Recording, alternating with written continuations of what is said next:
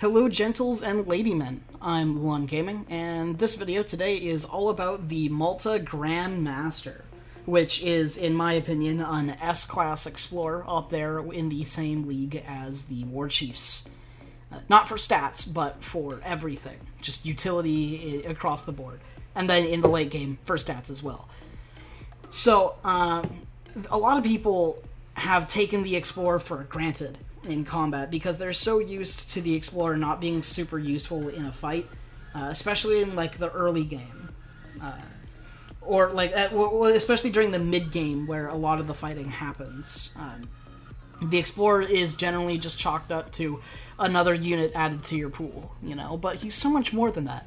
And that's what today's video is going to focus on, is how you are using your Explorer wrong as Malta, and how you can fix it, and how you can dominate the battlefield with him. All of the small scenarios, the battle scenarios that we will be playing out, were all thanks to my good friend Tio, who is on the other team playing Sweden. For the purpose of the test, we are using Sentinels and Carolians. We probably should use Musketeers because they're a little bit more universal, but, you know, it is what it is. We set up the numbers so that the Sentinels will lose without any kind of trickery or micro tricks. Here we go. We end up setting up so that there are 8 Sentinels and the Explorer versus 10 Carolians. And so here in this first example here, we can see how we can see how the Carolians do in fact win in this engagement. Okay, the attack just doesn't work.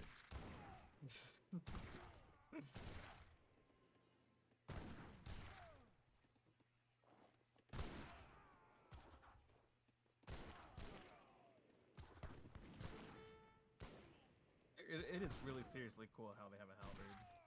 Right?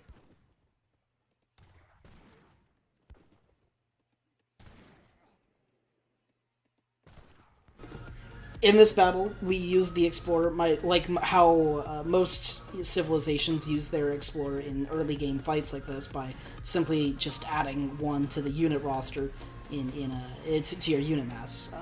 But that is not necessarily what you want to be doing with your Malta Grandmaster in this game, and you're about to see why in a second. What you actually want to do is build the depots. Build gunpowder depots right in the enemy's face, right alongside their army, especially in these little early game fights, because it forces them to make one of a few decisions. They can either run away from the fight, they can either focus on your military and ignore your depot and Explorer and risk an explosion. They can focus down the Explorer and take a whole bunch of shots from your military while they do so. Or they can focus down the depot, which when they destroy it before it gets built, gives you most of the resources back, so you can just build another one in their face while they continuously get shot at by the opponent. You can see that there's it puts pressure on the opponent and forces them to make a decision, and no matter what, you're still going to come out on top. And we are going to see that throughout these further examples. This scenario here is what happens when the enemy decides to siege down the depot itself. You start constructing, the enemy starts sieging it down, and while they're wasting time, you're taking pot shots, and then you get the resources back because the foundation was destroyed, and you just build it right over again. Right? Yeah.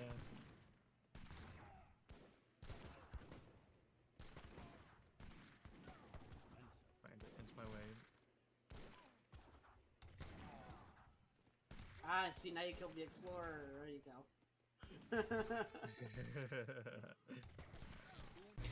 In this example, the Carolians sieged down the gunpowder depots. They ended up killing 2 or 3 of the foundations, but in doing so, they spent a lot of time. They spent a long time sieging that down so that the Sentinels do not get their speed boost and the explosion doesn't happen. And after a while, they finally managed to get the Explorer down after a while of sieging of just sieging the depots. But during that time, the Sentinels themselves had depleted most of the Carolian mass, and as a matter of fact, at the end of it, the 8 Sentinels had killed all 10 Carolians, but only lost 1 unit, and the whole project costed me probably about 40 wood and 40 coin. In this next example, Tio will instead focus fire my Explorer right from the get-go. to prevent him from building the depot in the first place. But he's only going to start firing at the Explorer after the depot starts getting built.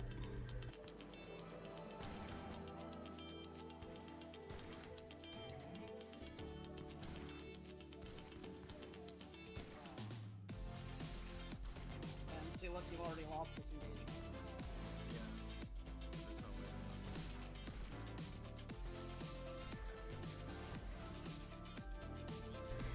Similar to last time, because the Caroleans had to stop and hit the Explorer before the depot went up, I ended up only losing a single Sentinel, while the enemy lost a lot more.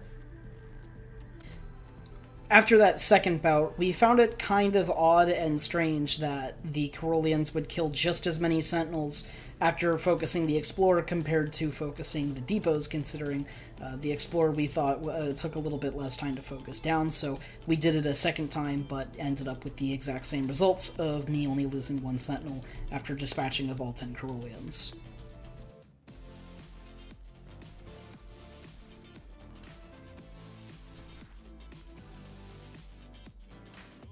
I still only lost one dude. In this next battle, Tio is going to be specifically targeting my troops over my Explorer or Depot. However, due to the Explorer being in front, he still takes some shots that Tio doesn't want him to take, and it causes him to reposition his units into a different spot, while my units took some pot shots at him, which is kind of just an unfortunate result of the test. But because the depot is not being challenged, it got complete, and because I had enough of the Sentinels left over already, I opted, instead of exploding, to just park the Sentinels under the depot for a faster rate of fire and clean the fight up. As you can see, we only lost 3 Sentinels. Just like with the previous, we performed this one a second time to account for variancy. In this one, he was a lot more on my units right from the get-go, and I had a lot less of them, and due to some focused fire, I ended up killing a few less of the units quickly, as would be ideal. So in this situation, the depot went up, and it's already a losing battle, so I immediately detonate it and run away. He moves away as well, but lost half of his HP, and this just went from a losing battle to a battle where we both tie.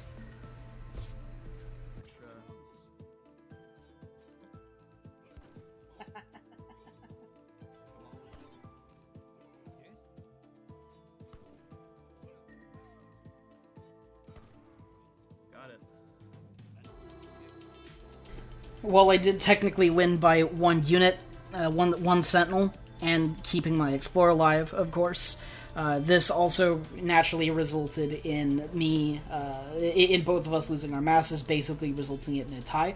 However, it is still technically a Malta victory if you take into account the fact that he had more dudes than I did, so he lost 10 Caroleans and I lost 7 Sentinels, which is a net win for resources. The rules of this next engagement were that my 6 Sentinels and Explorer would be charging his barracks, while he has 5 Caroleans and the ability to train another batch of 5, whereas I don't in this scenario, although in an actual game, I probably would be training more units. And in this situation, the best thing to do is just place the depots right against the barracks itself, and then detonate it as either when the battle looks like it's lost to damage the barracks, or just whenever you deign it best to cause a nice big explosion.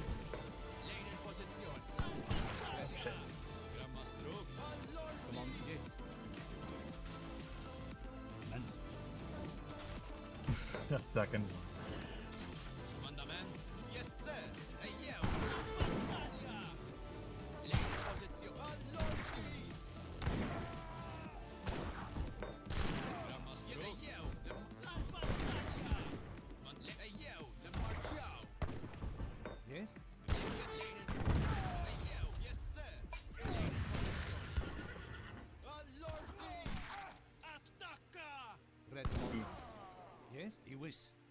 This whole scenario was ignoring the possibility of me, the attacking player, also training more troops to run into the base and support, But you get the picture that in this case it put pressure on the opponent and then stopped him from what would have been a comeback, killing all of my sentinels, and instead just left me with one alive and him with none, where he very easily could have had 3 to 4 left alive and me none had I not done the depots, as well as dealing plenty of damage to the barracks itself.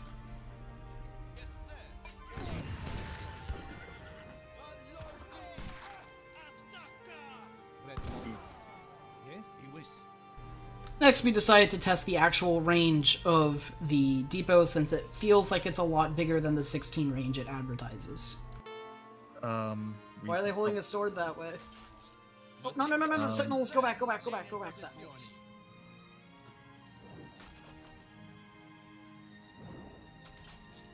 I'm gonna squeeze them in a little bit more. There you go. Just keep in mind you have to do this relatively quickly now, because 3 of them are sieging. Yeah, looks like they're... The depot will start self-destructing after a while. Oh, okay. Once you reach a certain point, the depot will lose all of its HP on its own. I didn't know that. Okay, yeah. Now you're completely out of my line of sight with gaslighting now, so we're good. Alright, I'm gonna detonate it. Okay.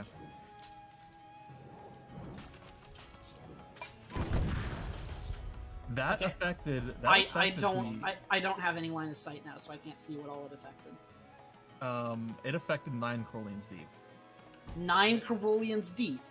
Yeah, the damage does taper I'm gonna run my explorer through. Your troops are still on standard ground mode, right? They haven't moved. Yeah, they're all on standard ground. Yeah. Okay, they haven't moved. I'm just gonna walk my explorer by without injuring and look at this. So the first Corlean is dead, right? Wait, no. It's like half HP. Oh. Wow, dude, that is crazy. Yeah, the last Corlean that took damage took 10 damage. The last scenario that we did was in the case of spotting a rush before it happens. In this scenario, I have 10 Corolians in my base. I walk forward and spot that my opponent is building racks, and he is going to be pushing in with 15 Corolians. So I had 10 Sentinels, and he's going to be pushing in with 15 Corolians. After I spot the racks, I immediately build 4 depots in my base. I just randomly pick some. And I'm allowed to build 1 more batch of Corolians of Sentinels for 15 total, and he's allowed to build 1 more batch of Corolians for 20 total. Let's see how this one goes. Go ahead and push. I have 1 depot up, just the one, but...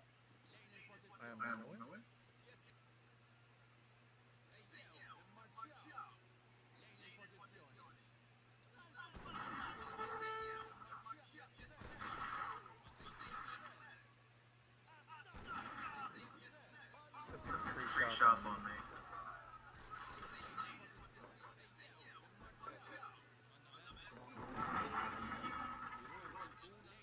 I kind of destroyed my own house, but, like, worth it. Oh, I forgot to train my extra batch. I forgot to train my extra batch. But, like, even with these, like, heavy losses that I'm taking, you still can't, like, quite push me. Yeah, no. I mean, if I get on top of you, detonate one of these things, like, I have to immediately back off. And then, of course, I still have my Minutemen as well.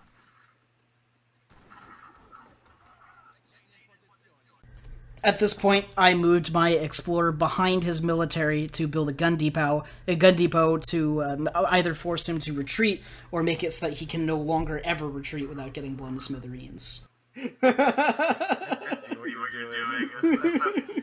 That's fucked up what you're doing right now. I'm trying to close you in, yeah.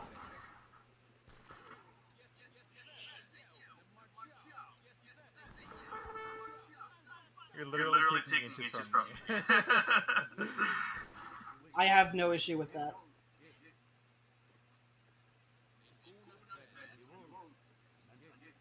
And see, now I'm just gonna let you, like, fucking, like, siege that all you want, you know?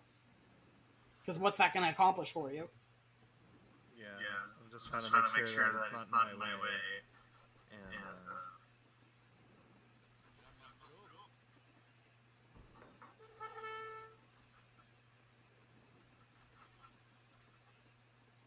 See, it starts to detonate itself once you get to that point. It's literally like losing its own hit points. Yeah. but it's still not going to go down for a little bit. Oh shit. It still hasn't blown up. It's still going. Oh my god, that's so scary. That's fucked up. Are you kidding me? And now all my Corollians are back. You cut that out. Alright, I can't do this. Yeah, you can't win from this. I had 10 Sentinels and I upped it to like I had 10 Sentinels and I upped it to 15 by the end of the game. That's all that happened here. That's fucked up. I also something of note is that the entire time he spent sieging down that Gunpowder Depot, I just parked my military next to the hospital and healed up. Additionally, although I didn't actually do it, I could have put settlers in the town center because the town center is within range to gain an attack speed boost from the Gunpowder Depots. I opted not to, and this time in this specific scenario though, just for testing purposes. End results were him losing 17 of his 20 Corollians and me losing only 8 of my 15 Sentinels. A couple last second notes before we go. If you age up to age 5, with Malta ever, always go with the Scottish Marshal so you can get the Oberhau attack so you can do goofy things like this. Also, of note, the Bailiff card that Malta has in Age 1, the Advanced Explorer card, essentially, provides your Explorer 250 more hit points, as well as cutting down all of the construction time around him by a third. So this makes the Gunpowder Depots go up in 10 seconds as opposed to 15, meaning the enemy will only get 3 volleys as opposed to the 5 that they would normally get. A very worthwhile card, I think. So, there you have it, and goodbye. Thank you guys for watching. I hope you liked the video. If you did, please like and subscribe. It really helps the channel out, and it really helps keep me going and motivated to do this good for you guys. So thank you very much, and goodbye.